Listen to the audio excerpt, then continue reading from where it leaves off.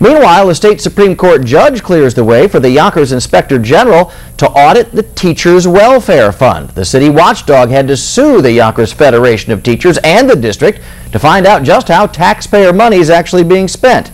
News 12's Grace Noon is here with the latest on that ongoing fight. Grace. Brian, Inspector General Dan Schorr calls this ruling a victory for open government. Schorr wants to know how millions of dollars have been spent on teacher benefits and if there is any waste.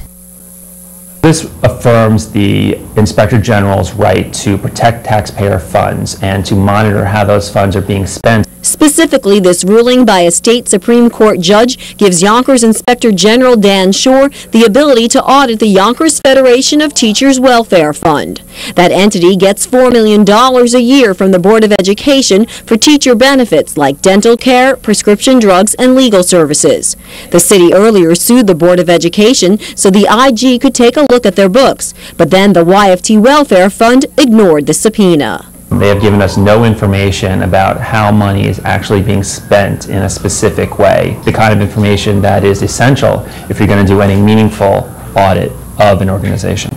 If he can find a way of saving money, that's all good and fine. YFT President Pat Paleo, who also chairs the Welfare Fund, says she was concerned sharing health information about teachers could violate privacy laws. If we're now in a position where simply following the court ruling, then I think that protects the trustees from anything that might happen once we turn over the information.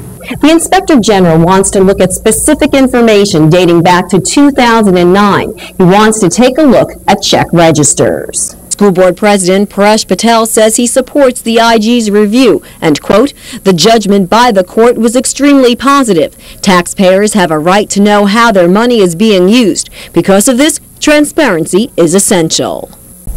The court ruling in favor of the Inspector General comes after the district laid off about 300 teachers. The hope is that if any extra money is found, that it will be used to hire some of them back and restore programs. Janine. All right, Grace, thank you.